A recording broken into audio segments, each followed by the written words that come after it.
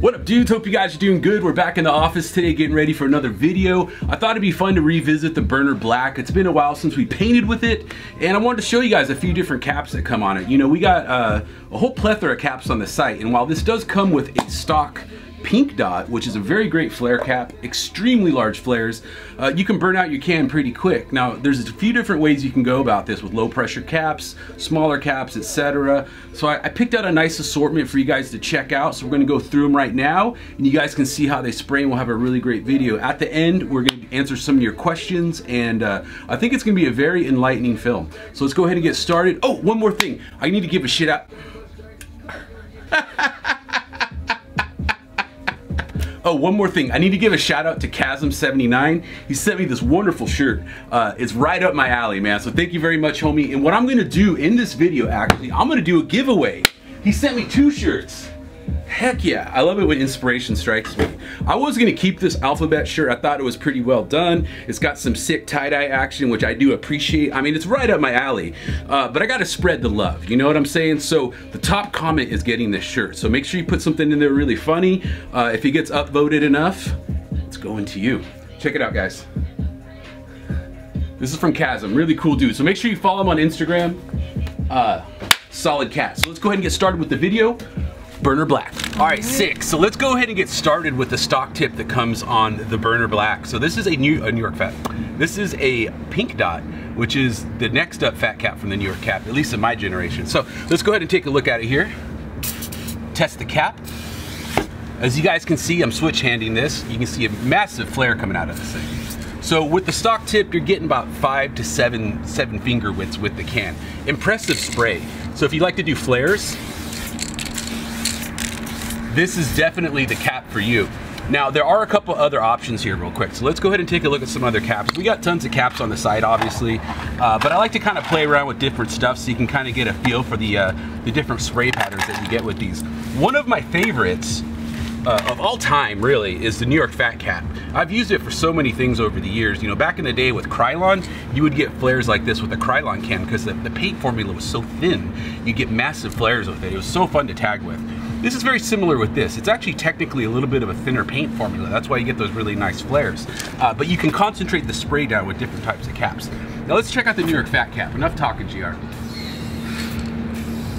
This thing gives you the most buttery flares I've ever seen on a can. And, you know, and the really cool thing about it is it's very low pressure. So if you just want to do tags, you can get these really nice buttery flares and tags with it, but you're not using that much paint because it's coming out so slow. So, you know, you can probably get like 50 tags with a New York Fat Cap in this thing, and no problem. And they're gonna look this nice with the nice, perfect little circles. It's truly heavenly the way these spray with the New Yorks. It's a wonderful cap.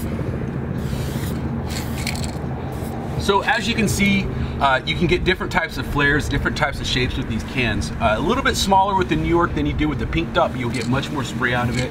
One of my faves. Let's move on to the next one. I'll go ahead and turn this bad boy around. I don't think I've ever sat down while doing a video. It's actually quite comfortable. Okay, so this is the dark shader cap. I've never used one on a burner can, so I thought, you know, let's just try it out, see what it looks like. It's a very low pressure cap too, but on this, you're getting a very nice solid spray. The flare doesn't actually feather out much at all. It's actually very solid. It's a very solid line. Look at that. So what you have is a very nice medium outline cap. So if you're doing freights and stuff like that, this would actually be a good combo for outlining your pieces. Let's do a quick little tag here real quick. So you're not getting much flare, but I'm sure on the video you can see that you're getting a much higher volume of paint, and this is caused by the shape of the cone spray that's coming out of the cap. So when the paint comes through the stem of the cap, it enters this little chamber, and inside of that chamber there's actually a little diffuser in there that spreads the spray out, and then when it gets deflected by the orifice at the end of the cap, it causes it to create a cone shape. So depending on how far that diaphragm or aperture or whatever you want to call it is from that little diffuser will determine how the spray will cone out. Some will cone out very wide, some will cone out very narrow. The wider cone is going to give you a softer spray. The narrower cone is going to give you more concentrated spray. Another factor that involves the shape of your spray is the stem slot underneath the cap. Some caps will have a little slot in the stem, and what that does is it allows a pressure differential that allows the spray to come out a little bit more. You could actually modify caps by cutting the stem slot or sealing it to get the desired shape that you're looking for. So like I said before, lots of different factors depending on the cans and caps that you're using, but this is very interesting. It's a very solid spray. You could definitely do nice thick chunky straight letters with this, and you could probably do a whole piece outline and the 3D with this can. So very cool. All right, let's go ahead and take a look at another cap here. This is the Molotow Super Skinny. Let's go ahead and take a look here. Do a quick say. You notice how much softer that sounds? This is a much softer spray, and this is actually very interesting because the can is very high pressure, but we've reduced the pressure with the cap using the thing that I mentioned earlier with the diffusers.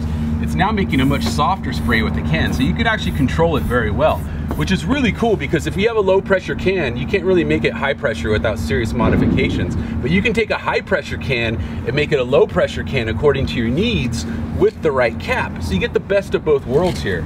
It's very cool. Let me go ahead and show you guys here. I have a question, GR. Yes. Why doesn't it drip? Oh, well, those are different factors involved with this. It could be your can control, it could be the quality of the paint that you're using, it could be the temperature outside as well too. For example, some paints like oil-based paints don't do very well in the cold. If you've used Rust-Oleum in any weather under 70 degrees, you're gonna see a lot of drips and a hard time with the paint setting up. It's because the oil-based formula is just not sticking as well as it should in that cold weather. Lacquer paints like this, on the other hand, work really good in the cold. A Molotow can you can use, I don't know the exact temperature, but I think it's somewhere around -20 degrees the can will still work. So it's very good for cold weather painting, especially if you got to do a nice crisp outline. So there's a definite advantage to that. In this circumstance, it's my can control, of course. But you know, sometimes you want to drip, you know? It's all good. You can get drips.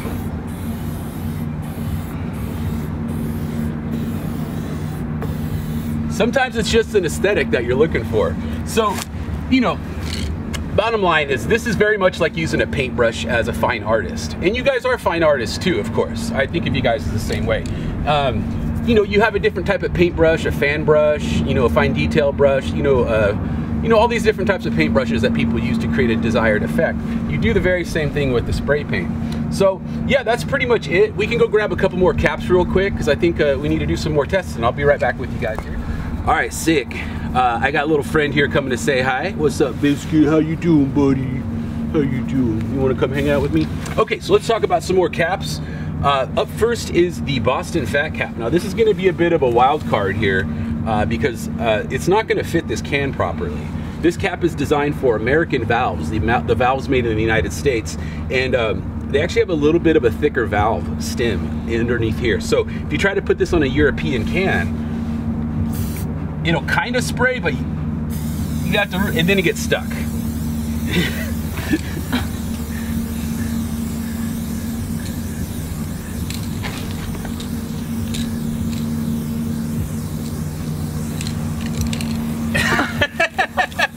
See what I mean? I can't get it off. Oh shit. Oh no. No. So it's very important to not use the wrong caps on your can. And you know, at GR Reviews, I break it so you don't have to show you guys what will happen in these circumstances. You could actually break your valve trying to force one of these on. I can't get this cap off. It's stuck on there.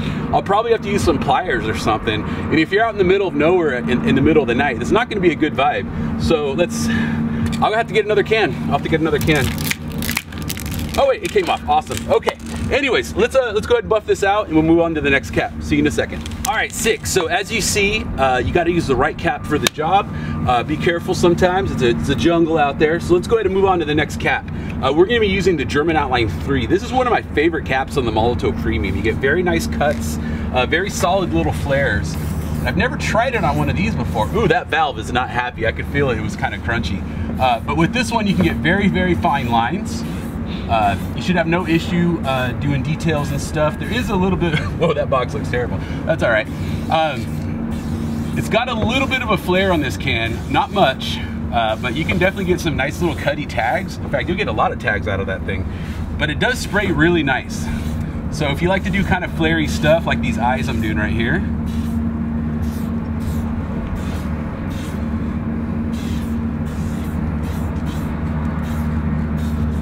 You can get those really nice little skinny to fat flares with that. So excellent cap, highly recommend it, guys. A lot of fun. Okay, so let's move on to the next cap here. Hopefully you're getting an idea of how these different caps work with these cans. Trying to give you guys some good information. What have we not used? Did we use the Molotow Super Skinny already? I think we did. Okay, so we've used that. We've used the New York Fat. Let's get the calligraphy cap. That's a great idea. Let's go ahead and check that out. All right, sick guys. So this is the calligraphy cap. Now this cap has a lot of interesting uses, not just for spraying your artwork or your vandalism or whatever it is you're doing. I mean, it doesn't matter what you do. Remember, at Art Primo, if you see someone using our can, they're the nicest person in the world. Only the nicest people. So let's go ahead and take a look here. So calligraphy cap sprays, like as it implies, a line. You can orientate the shape of the line by twisting this little insert right here so you can make it go one way or another. So for example, I'm gonna turn it just slightly counterclockwise, okay? Slightly counterclockwise. See right there? Now it creates a spray going that direction. Now if I do anti-clockwise or counterclockwise,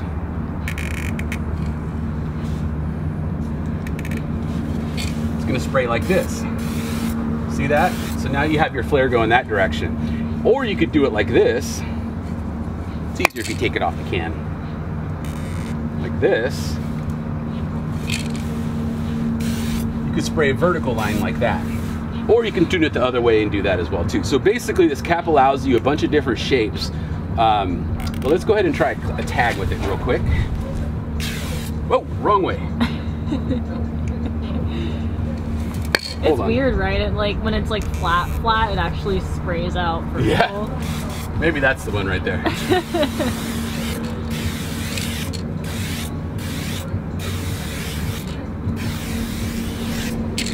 So as you can see, it gives you that calligraphy spray, almost like a fat marker tag, you know what I mean? It's got that kind of chiselly marker shape to it, but you can get some nice, really grimy tags with it. I actually really enjoy it quite a bit. Now here's one thing about these that they won't teach you at school. If you ever have a clogged can, all you have to do, I don't have a pair on me, but take a pair of pliers. Do not use your teeth.